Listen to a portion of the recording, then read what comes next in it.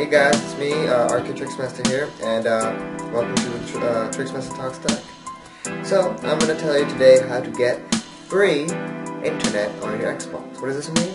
So, if you didn't know yet, you have to pay $90 to get a Wi-Fi adapter for your Xbox, to get on Xbox Live and play with your friends.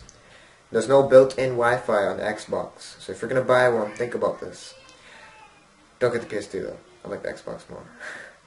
Okay, so how are we going to get internet on my Xbox without running a wire all the way from my modem to my Xbox? If your Xbox is far away from your router or whatever, just like mine, this is what you can do.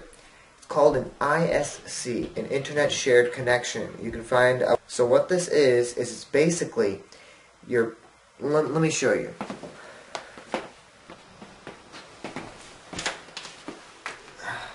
Alright guys, so you have to, this is my Xbox right here, so get the Ethernet cord that comes in the box once you get to your Xbox.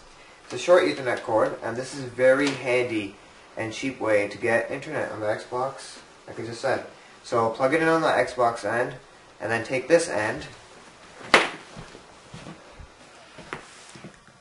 and put this into the computer.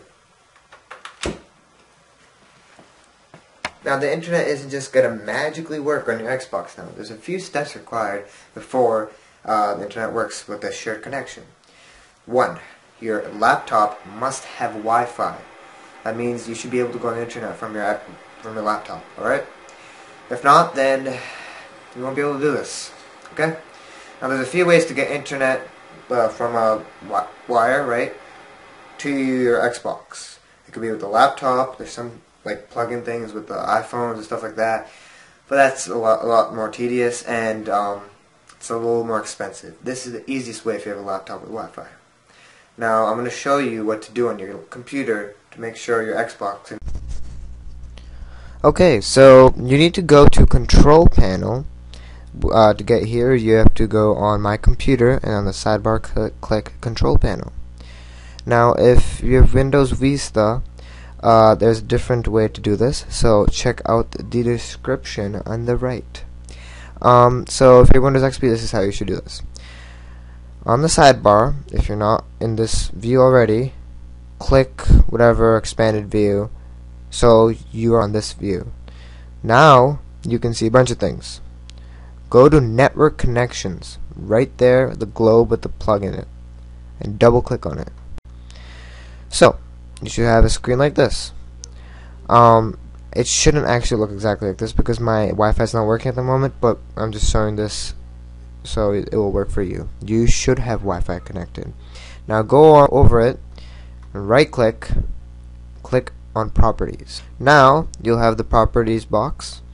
Go to Advanced, and here you see Internet Connection Sharing. Check these two boxes, alright? I already have them checked, so that's why my internet works on my Xbox. Just do that and click OK. Voila, you're done. Alright, if you got some sort of error and this method has never worked for you before, then visit the link in the description. If this has been working and it just stopped working after you turn off your Xbox or your laptop and now it isn't working, then follow these steps.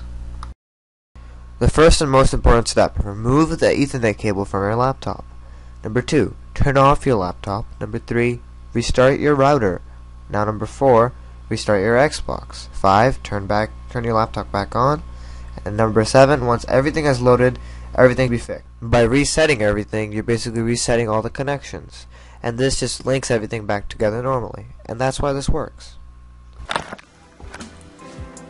Thanks for watching, guys. Stay subscribed to me for more Xbox news and tutorials and iPhone tutorials. See you next time.